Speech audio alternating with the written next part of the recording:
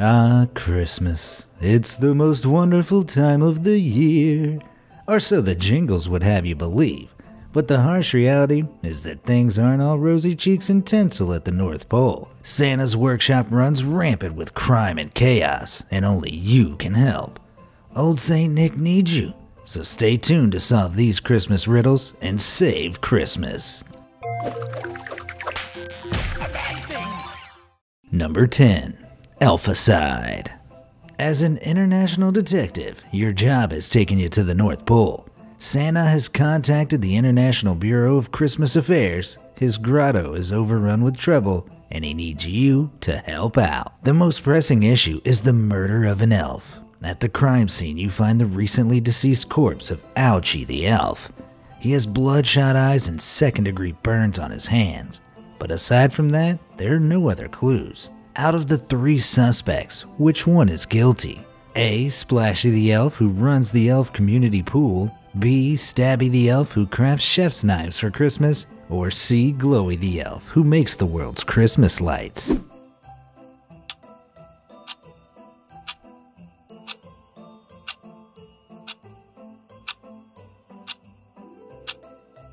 Despite his suspicious name, Stabby's ruled out.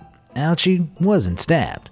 Ouchie might have gotten red eyes from swimming in Splashy's pool if it was chlorinated, but that wouldn't explain the burned hands. Asphyxiation is the only related thing that can cause blood vessels to burst in the eyes, so Ouchie must have died from strangulation.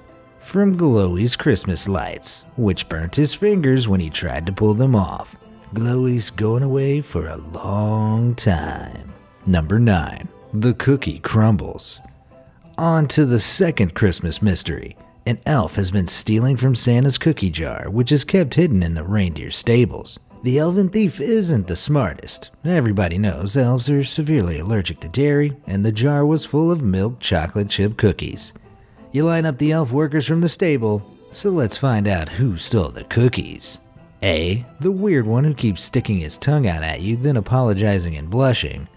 B. The one whose fingers have little traces of brown on them. Or C. The one smiling and giggling.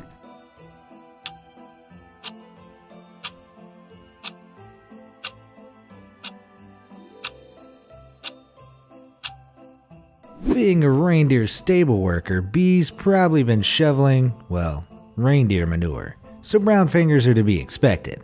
As for the giggler, while unusual behavior like this might be a sign of allergies in a human, he's an elf, and elves are full of joy. Besides, there's stronger evidence for A.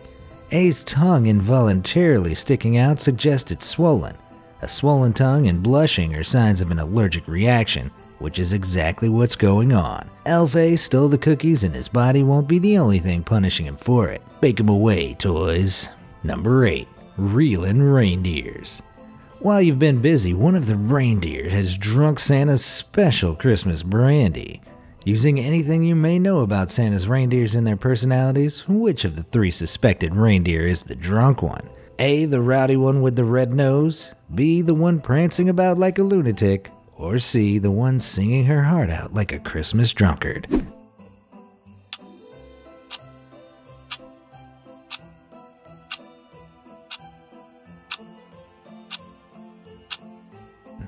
B and C are easy. The reindeer known for prancing around is the aptly named Prancer. As for the constantly singing, it's Donna the reindeer's well-known trait. A is of course Rudolph, who's known for being the quiet one. Being rowdy on this occasion, he must be totally hammered. Number 7. Rudolph's Revenge. Rudolph has spiraled into a drunken rage since you discovered his crime. He sweeps you up in his antlers to a small cabin in the woods where he corners you, blocking the exit while he plots your demise. Directly above Rudolph in the rafters, you see another of Rudolph's crimes, the lifeless body of Stabby the elf. Rudolph has wedged him up there, frozen in a block of ice, with several of the knives he crafted so carefully in life. With no phone signal, all you've got for help is a smart home speaker on the table next to you. It's wired up to all the cabin's appliances. With no way to escape, which command will help you the most? A. Alexa, call the police. You can always rely on the 5-0, right? B. Alexa, turn up the heat. It's cold in the cabin. May as well get comfortable. Or C. Alexa, play All I Want for Christmas Is You. May as well die in the festive spirit.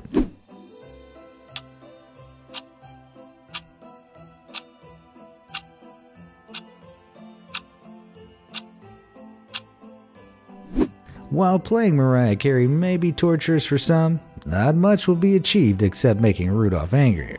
And calling the police is impossible. There's no phone signal. But turning up the heat will melt the ice in the ceiling, causing Stabby's knives to drop down, incapacitating Rudolph. But uh-oh, you've accidentally killed the red-nosed legend. This could be bad. Number 6. Christmas Court. Eventually, Santa finds you in the cabin with Rudolph's body. And frankly, you look guilty as hell. He points a pudgy finger at you and declares, "That wasn't very Christmassy." You're taken to Christmas Court, where your Christmas spirit will be put to the test. If you're found to be full of the spirit, onto the nice list you go. If you fail, it's the naughty list for you, which means a lifetime of forced labor on the Christmas assembly line. Santa slams the hammer and begins the questioning. Who designed my stylish red outfit? A. St. Nicholas, the holy Christian bishop. B. Coca-Cola's advertising department. Or C. An American political cartoonist.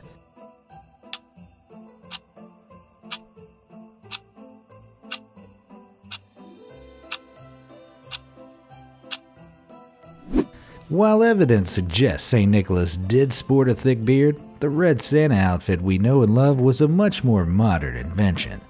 While many believe Coca-Cola originally developed the red suit, it had already been around for many years before they adopted its design in the 1920s. The original red-suited jolly bearded gift giver actually appeared in the 1860s. He was drawn up for a political magazine called Harper's Weekly by cartoonist Thomas Nast, and soon grew into the icon we're familiar with.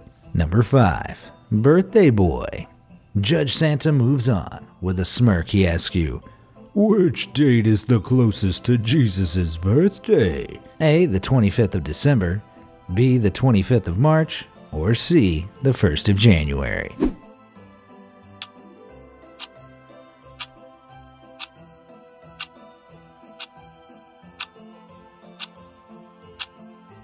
Despite what you might think, no historical or scriptural evidence suggests that Jesus was born on December 25th. That date wasn't even celebrated as Christmas until at least the 4th century CE, nor was he thought to be born on New Year's Day. In fact, extensive study of the Bible and historical evidence indicates that he was more likely to have been born in spring. For example, the shepherds were famously watching over their herds at the time, something typical of springtime. Other studies place the date in summer, but either way, the likelihood is that March is the closest answer to the accurate date. Number 4. Spreading the love. Santa is impressed with your knowledge, but he's not convinced you really feel the Christmas spirit. He booms, "As proof that you're Christmassy deep down, you must prove that you know how to spread Christmas cheer." What's the best way you do this? A. Dance a merry jig. B. Say 5 Hail Marys. Or C. Sing loud for all to hear.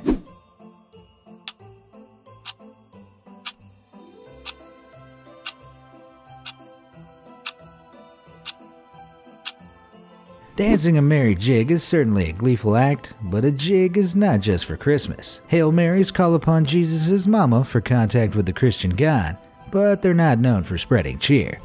The correct answer is indisputably proven in Will Ferrell's Elf. Best way to spread Christmas cheer is singing loud for all to hear. Number 3. Santa's Farm. Pleased with your singing, Santa moves on to the next stage of your trial. He takes you out to his snow-covered farm and hands you a stone with the letters V, I, and another I carved onto it. He tells you to place the stone in the garden at the place that corresponds to the meaning of the stone's letters. Santa is humming a Christmas song, but you can't quite remember what it's called. Where do you place the stone? A. A fruit tree with a gray, stripy-winged bird in it. B. The cowshed where 8 of Santa's dairy maids are milking cows. Or C. A pond with some swans in it.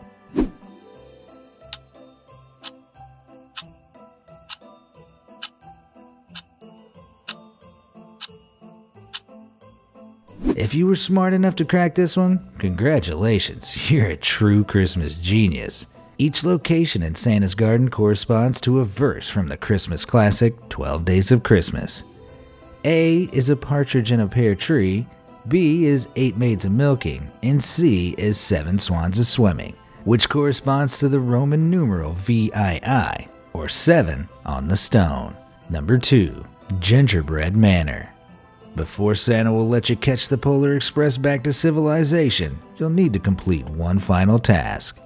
Santa sends you to the haunted gingerbread mansion. He challenges you to face one of 3 nasty creatures that have taken up residence inside the tasty, yet cobwebby gingerbread walls.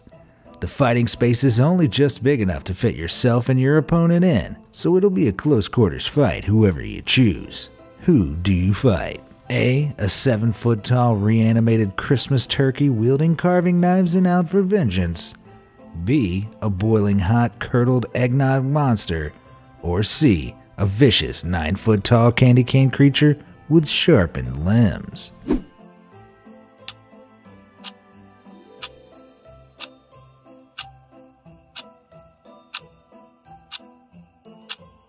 That huge turkey is not going to go easy with those knives. I mean, wouldn't you be angry if someone plucked and basted you?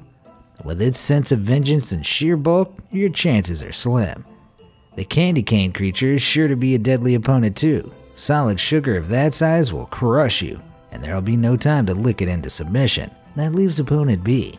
Luckily, eggnog is a liquid and would absorb easily into the gingerbread walls, softening them. A hotter liquid would soften them even quicker.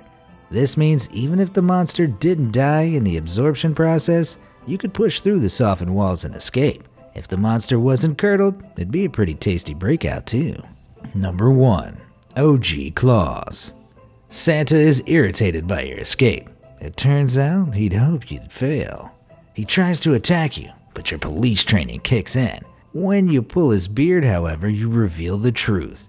His costume tears right off and you see it was actually Santa's evil German brother, Krampus, the whole time. He flees defeated, but not before confessing that he'd been secretly carrying out the real original Santa's job for the last 200 years. Krampus had been trying to corrupt Christmas with his evil ways, making children insatiably greedy for more toys than their parents could reasonably afford. All the while, the original Santa had been tied up for centuries in one of 3 rooms in the basement. The other 2 rooms now house imposters. With one fragile key, which will break after a single use, you must free the real Santa and save Christmas once and for all. Which door do you open to free the real original Santa? A rosy-cheeked, jolly, white-bearded fellow in a red outfit. B, a slimmer, bushy-bearded man in a blue outfit. Or C, a balding, bearded man in old robes.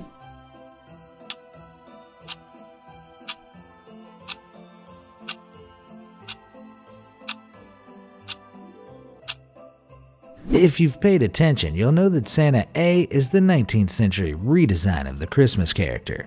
He might shout some advertising slogans at you, but he won't save Christmas. Santa B is just an intermediary design that popped up in the 19th century advertisements and artwork before the jolly red costume fellow's design was settled on. But Santa C is none other than Saint Nick himself, the OG Santa. The Christian saint was around in the 3rd and 4th centuries and was famed for his generosity and gift-giving. Alongside a sprinkling of traits from other folklore characters and even a few Nordic gods, Nicholas formed the basis for Santa Claus. Luckily, as a saint, he's immortal, so 200 years locked away isn't too much to handle. Once he stretches out his stiff legs, he'll be ready to get back to the grotto. Maybe go easy on the wish list this year though, hey? After all, 200 years will give you such a crick in the neck. Did you make it through to the end and save Christmas? If not, which snow-covered hurdle did you fall at? Let me know how well you did in the comment section down below.